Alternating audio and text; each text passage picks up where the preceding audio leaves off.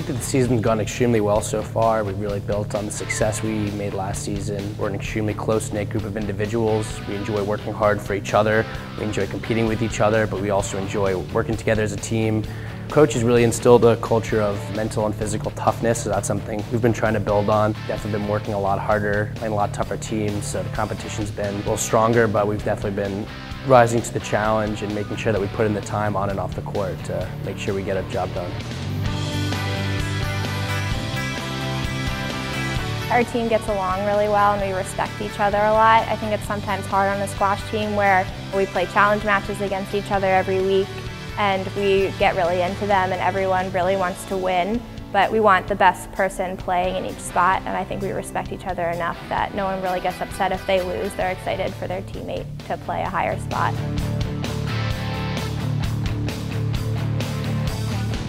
Probably the part that I appreciate the most of squash is that I get to be in my own head, but I also get to be a part of a great team, especially the Dickinson team, who root me on and cheer for me and tell me like what I can't see for myself while I'm playing.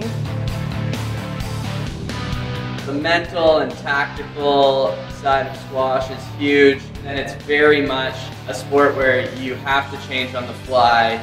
You can't always do one thing because people start to catch on.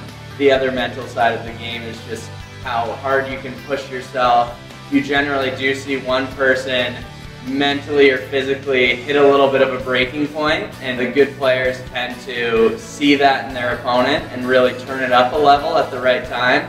You see that the tougher opponents in the close matches tend to come out on top more often. As a team, we've all been working on being patient, make the points last as long as we can. As a player, you need to understand the player you're playing really well. It's not just about you're hitting the ball and running and trying to catch the ball. It's knowing the weaknesses and the strength points of the other player.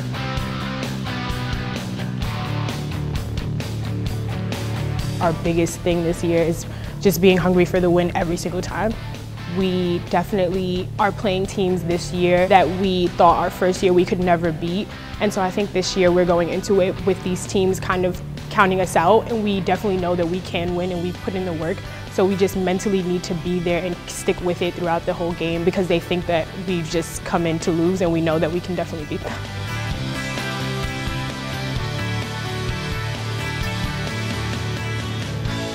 It's been a quick progression and we've had to make some quick changes. So our first year we started out playing a lot of club teams that have little organization, not quite as competitive. By year 2 we had to amp it up a little bit and we played some better teams, so we had to take our training more seriously. We had to institute a little bit of different policies and procedures in the way we handle things, both on and off the court.